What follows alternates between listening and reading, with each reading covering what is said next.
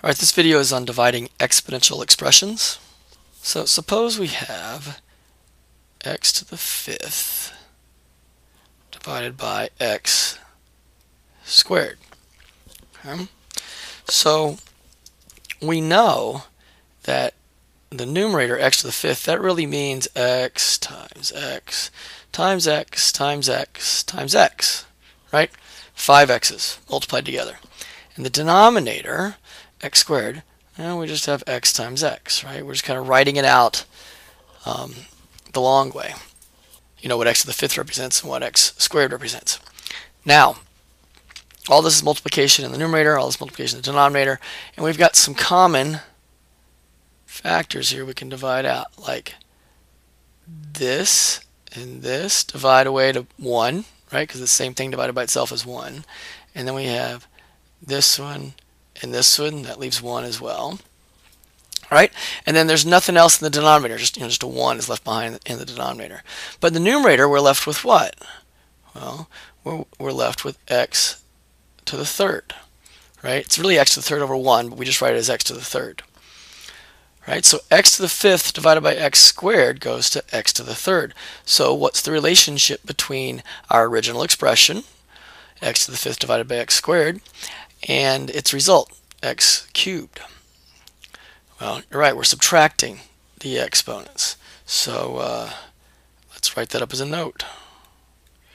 All right, so to divide exponential expressions that have the same base, that's the key, they have to have the same base, then we keep the base and just subtract the exponents. And we end up subtracting them, the top exponent minus the bottom exponent. In math language, it looks like this: b to the m divided by b to the n. So you have the same base. We're dividing two things that have the same base. And we keep the base, and then we do top exponent minus bottom exponent. Make sense? All right. Then let's try a couple of examples. All right, so this first one. We've got x to the seventh y cubed over x to the fourth times y. All right, well, we've got x to the seventh divided by x to the fourth. Those are being divided. So we can do x to the 7 minus 4. And then we've got y to the third divided by y. All right, so what's the exponent on the y down here? That's right, it's understood to be a 1. Don't forget that. So we really have y to the 3 minus 1. And all that goes to x cubed, y squared. All right, ready to see that? And it doesn't matter if we use variables or if we use numbers. The catch here is that you're dividing two things that have the same base. So in this case, the base is 7 here in number 2. Right? So we keep the base and subtract top exponent minus bottom exponent. So 8 minus 2 is 6. So this goes to 7 to the 6th power. You follow me? Right? And then this third one, 3x squared y is the base up here in the numerator for the 5, and x cubed y squared is the base for the 2 in the denominator. All right, so they're not the same. So we need to see if we can figure out a way to simplify the numerator and the denominator separately. All right, well, looking at the numerator, we know that we have a product raised to an exponent. So we remember that from previous knowledge. And so the exponent on the 3 is a 1. So 1 times 5 is 5. And then x squared to the fifth. So we multiply the 2 and the 5 together to get x to the 10th.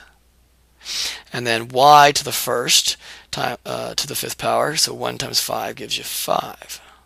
Okay, so that's the numerator. And that's one of the previous properties we've learned.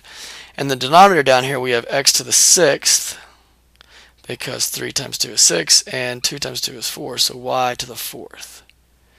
All right, so we have to do that property first, and then we say, all right, do we have anything else that we can do? All right, well, we'll leave 3 to the 5th alone,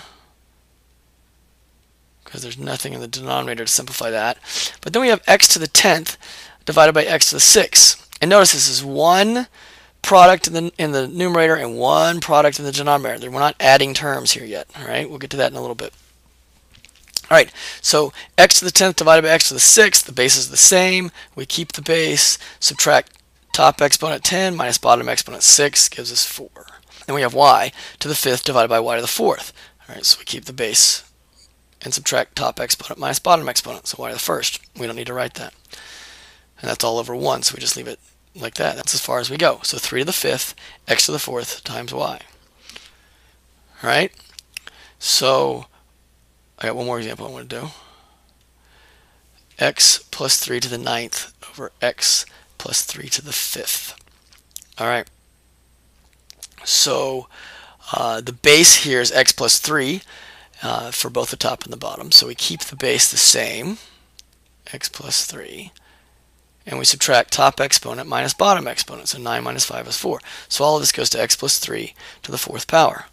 Right, so again, it doesn't matter what the base is, it's just that the base has to be the same with the top and the bottom.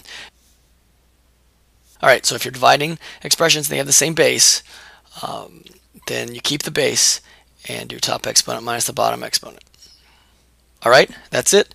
Study well. Please let me know if you have any questions.